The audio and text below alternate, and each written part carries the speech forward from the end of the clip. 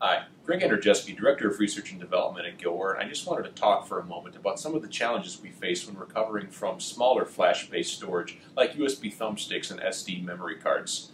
So I guess we'll start by cracking open your typical USB thumbstick.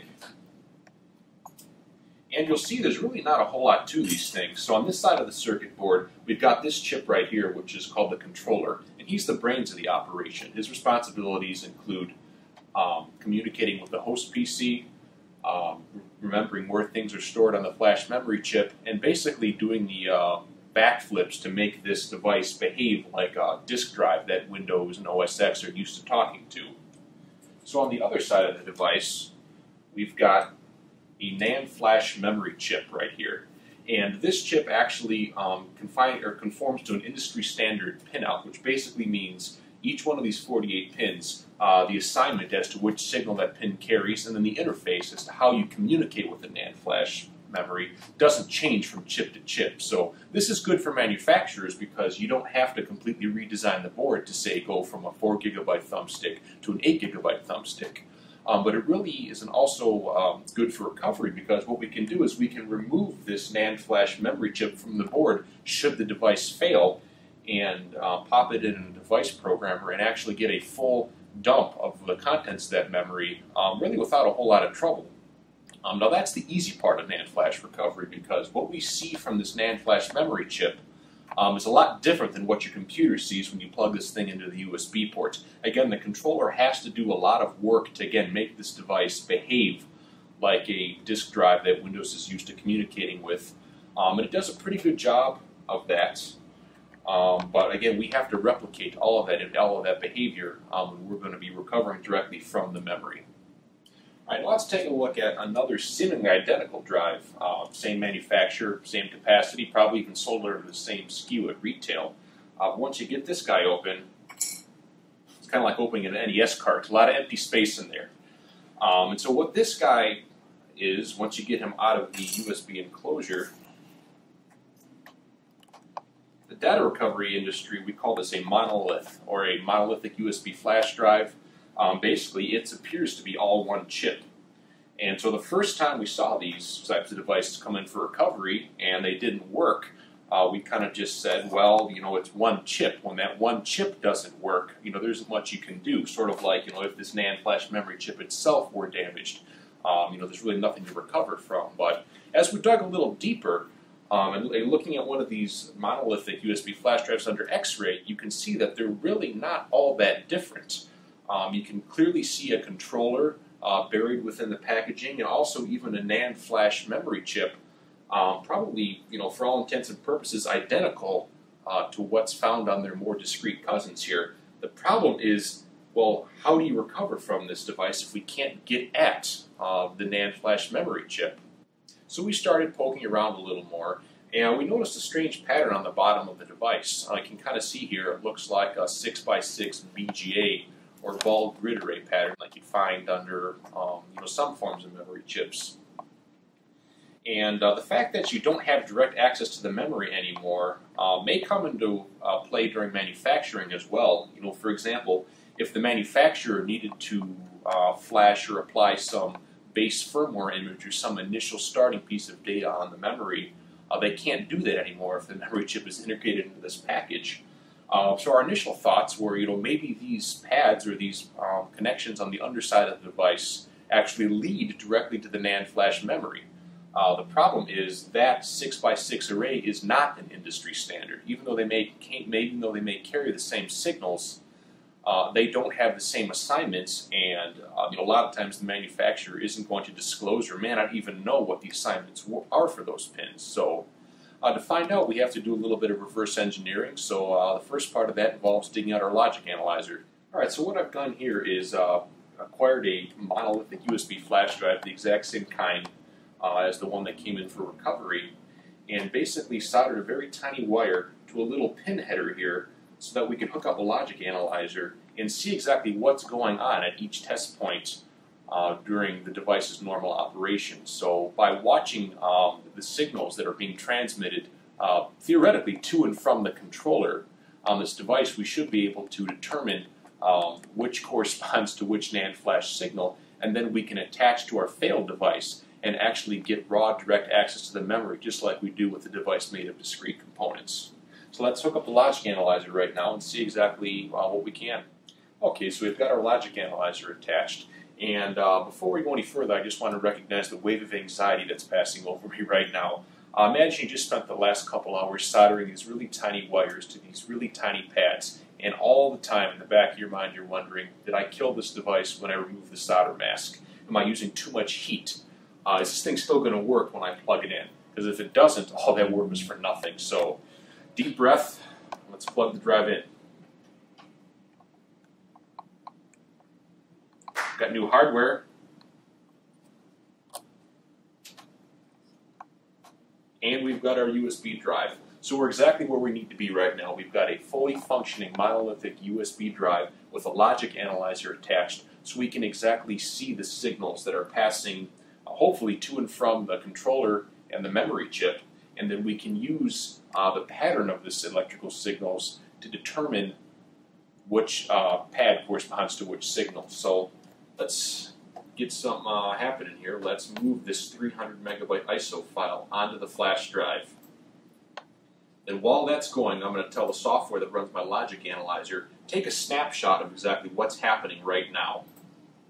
Alright, so things are already starting to come together. You can see these 8 signals here up at the top. They're really constantly varying. There really doesn't seem to be a whole lot of rhyme or reason to the information that they're sending right now. So those are probably the data lines. Most NAND flash memory is 8 bits wide, meaning it transfers 8 bits or 1 byte of data per transaction. And this this fairly periodic signal down here suggests to me either the read or write enable line. So every orchestra needs a conductor, basically somebody in charge saying, okay, you know those 8 data lines? The next byte you need to read is ready now, is ready now, is ready now. So this kind of fairly periodic signal we're seeing right here is probably keeping things in sync with the data that's being transferred. So just kind of using this general behavior is going to allow us to go ahead and map the rest of the control signals. So not the signals that actually transfer the data, but the signals that are used to set up the transfer. Basically explain which part of the memory you want to read, check when the NAND is ready to transfer, and then finally pull the trigger. So we'll go ahead and we can map the rest of those, and then we need to get to the portion where we actually figure out which data line corresponds to which bit in the byte. So the last task we've got is to map each of the 8 data lines to their corresponding pad on the underside of the flash drive. Now to do that, I'm going to play a bit of a hunch. I'm going to bet that the controller, one of the first things it does after being plugged in, is load its firmware from the NAND flash memory. Now firmware is the software that runs the drive itself. It's kind of like the operating system of the flash drive. And the controller needs to load this before it can allow access to any of the data. So one of the first commands the controller is probably going to issue is a read command to an area of the flash memory where its firmware lives. Now we're lucky because the command code for a read command is all zeros. So it doesn't matter if we don't know the order of the data lines. As long as we've identified them, we can set up our logic analyzer to trigger, take a snapshot when a command is issued with all data lines being 0. So let's go ahead and set that up right now.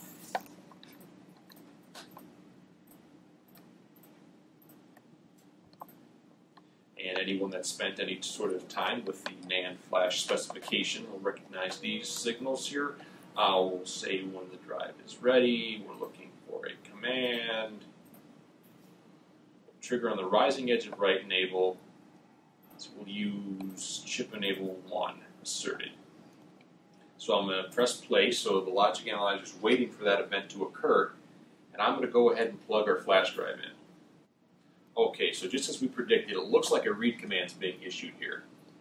So this is the read command itself being issued, and then this is the location of the memory it wants to read. So it looks like it's reading the very front of the memory. As we scroll forward in time, you see the ready busy line change from busy, where, hey, I'm executing your command, to ready. I'm done.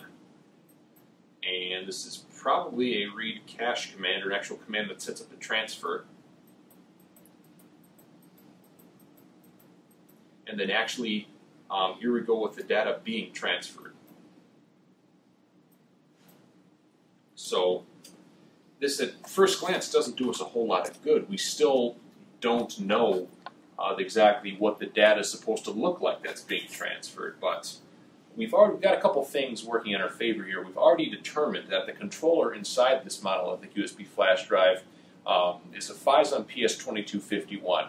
And the Phison PS2251 has a very easily recognizable firmware signature. It's basically an integrity check that the controller uses to make sure what it's reading actually is firmware. The firmware always begins with the ASCII characters BT-PRAM-CD, or in hex 42, 74, 50, 72, 61, 60, 43, 64. Now there's another wrinkle involved right here. The Phison PS2251 also usually puts the data through an XOR cipher before writing it to the memory chip. It kind of scrambles it to get a more even distribution of ones and zeros. So the bytes that we're actually looking for coming back are B8, EA, D0, 11, B3, 5A, B3, 90. Let's take a look at what we have here. So what we're looking at here is the beginning of the data transfer for the first read command issued by the NAND flash controller. The first byte we're expecting to be transferred is B8. So breaking that down into the corresponding bit values, produce 10111000. And as we recall from before, read enable defines when the next bit is ready to be read from the data bus. So the first byte that the controller would read is right here. So let's just take a look at this signal right here. This is a value of 1. So the controller would read a bit value of 1 for that data line, which means for the first byte value that this data line could correspond to bit 7, bit 5, bit 4, or bit 3. Let's move on to the second byte that should be transferred, EA, which has a bit pattern of 11101010. Looking at our logic analyzer, we notice that our signal changes from a 1 to a 0. There's only one bit position that changes from a 1 to a 0 between these two bytes, and it's bit 4. So I can say with a certain degree of confidence that that data line corresponds to data bit 4. By applying these same methods, we can put the data lines in the correct order based on the pattern of data that we're seeing through each successive byte being transferred. Okay, so I've grouped the data lines in the order in which we're proposing, and so let's take a look at the actual bytes now that are being transferred from the memory. So the first byte that the controller is reading back is B8. Seems to match. Moving on to the second byte, EA, D0, 11, B3, etc. It looks like our hunch paid off, and we've successfully mapped all 8 of the data lines to their corresponding pads on the underside of the monolithic USB flash drive. So now we've got all the information we need to wire up our customer USB flash drive to a breakup board like this, which we can then attach to a device programmer to read the raw NAND flash memory in much the same fashion as if we pulled off a discrete memory chip from a circuit board. So hopefully this gives you an idea as to the kind of efforts that are involved in some USB flash drive recoveries. Until next time, I'm Greg Andrzejewski. Thanks for watching.